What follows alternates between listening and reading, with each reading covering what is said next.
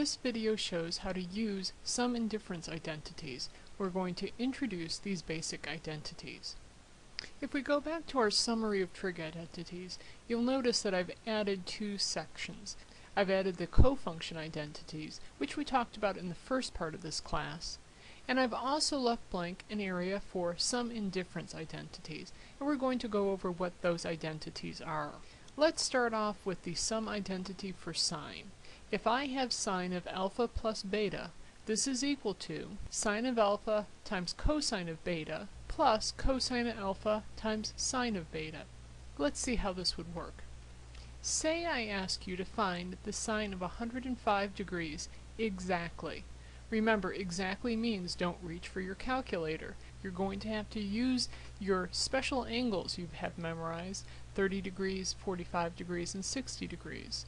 The trouble is 105 doesn't look like one of our special angles, and it doesn't even look like those angles rotated into the different quadrants. Instead, we can represent 105 degrees as the sum of 45 degrees and 60 degrees.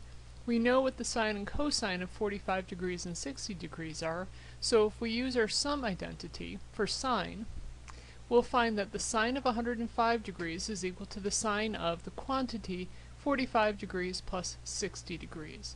So the trick to solving a question like this is being able to recognize 105 degrees as the sum of two of our known angles, like 45 degrees and 60 degrees.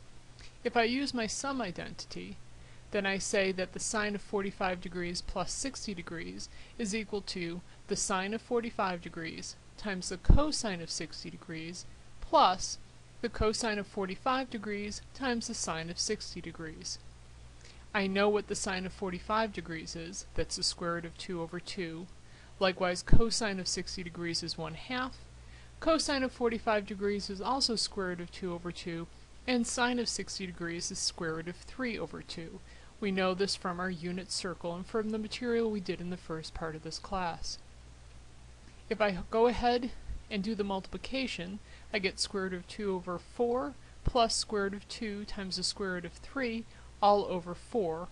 And if I multiply that square root of 2 and square root of 3, I end up with square root of 6. My last step would be to combine these two fractions with addition, and my final answer for the sine of 105 degrees exactly is square root of 2 plus square root of 6 all over 4. How can I check this is correct? Well, to check this, I can use my calculator. We'll use our calculator by first entering in sine of 105 degrees, seeing what that equals, and then try typing in square root of 2 plus square root of 6 all over 4 and see if they equal the same number. So let's pull up our calculator. First of all, to find the sine of 105, I'll type in sine 105, but then I'll stop. I'll check my mode. Oops, I'm in radian mode. I need to be in degree mode since I'm talking about 105 degrees. And then go ahead and hit enter. And I get this number. Now if I try doing square root of 2 plus the square root of 6, now I'm going to close my parentheses because I want that whole quantity over the number 4, and we see that we are in fact correct. So when the problem asks for you to find sine of 105 degrees exactly, you can't use your calculator to find the answer, but you can and should use your calculator to check your answer.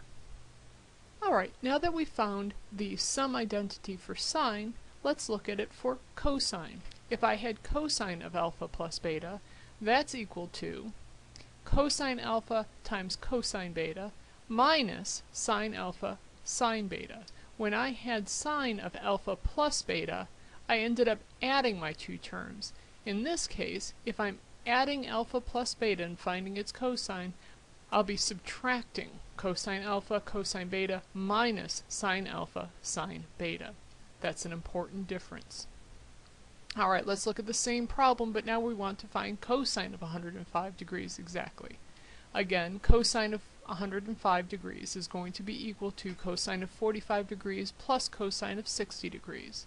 If we use this formula, then we'll find that cosine of 45 degrees plus 60 degrees is equal to cosine of 45 degrees cosine of 60 degrees minus sine of 45 degrees sine of 60 degrees. Again, if we plug in our values that we know for cosine of 45 degrees, cosine of 60 degrees, and sine of 45 degrees and sine of 60 degrees, then we end up with the final answer of cosine of 105 degrees equals square root of 2 minus square root of 6 over 4.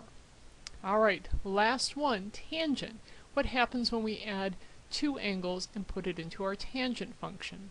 Well, the tangent of alpha plus beta is equal to, oh, this looks a lot more complex, tangent of alpha plus tangent of beta all over 1 minus tangent alpha times tangent beta. So this one has a fraction, and the two terms in the numerator are added, and the terms in the denominator are subtracted. Again, this is for tangent alpha plus beta. If we wanted to find tangent of 105 degrees exactly, we'd go ahead and again recognize that tangent of 105 degrees is tangent 45 plus 60 degrees. And if we plug this into our tangent sum identity, and we recall that tangent of 45 is 1, and tangent of 60 degrees is square root of 3, then we get 1 plus square root of 3 over the quantity 1 minus 1 times square root of 3, or simply 1 plus square root of 3 over 1 minus square root of 3. And let's go ahead and check this answer. Again, let's try tangent of 105 degrees. Let's check our mode. We're still in degree mode. Alright, that's equal to negative 3.73205.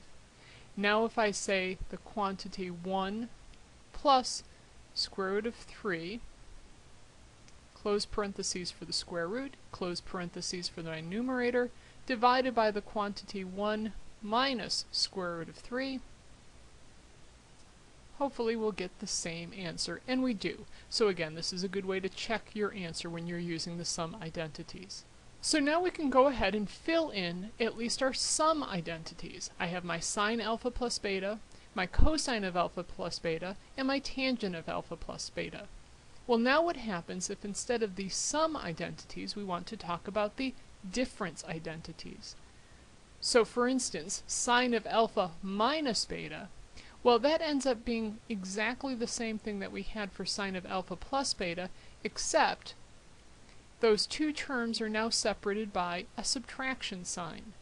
Cosine of alpha minus beta is again equal to the same thing that we had with the alpha plus beta, but now instead of subtracting cosine alpha cosine beta and sine alpha sine beta, now we are adding those two separate terms.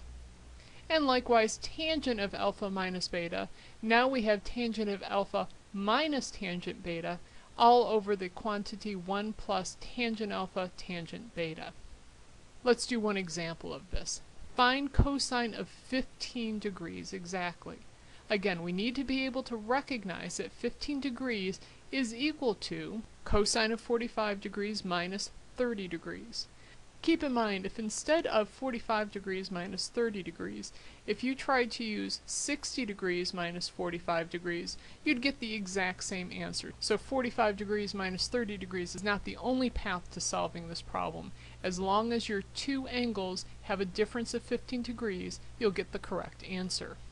So if we go ahead and use our formula, we'll have cosine of 45 degrees minus 30 degrees equaling cosine of 45 degrees, cosine of 30 degrees, plus sine of 45 degrees, sine of 30 degrees. Again, we'll plug in cosine of 45 degrees, cosine of 30 degrees, and sine of 45 degrees and sine of 30 degrees. We end up with square root of 6 over 4 plus square root of 2 over 4, or cosine of 15 degrees is equal to square root of 6 plus square root of 2 all over 4. And here we have the summary of all our trig identities now. We have our reciprocal identities, our even and odd identities, our cofunction identities, our ratio identities, our Pythagorean identities, and lastly, our sum and difference identities. Some of these identities I will be giving you on your exam. I'll be sending out an email with your formula sheet so you can know what to expect to have to memorize and what you don't have to memorize for your exams. And there we have an introduction to using the sum and difference identities.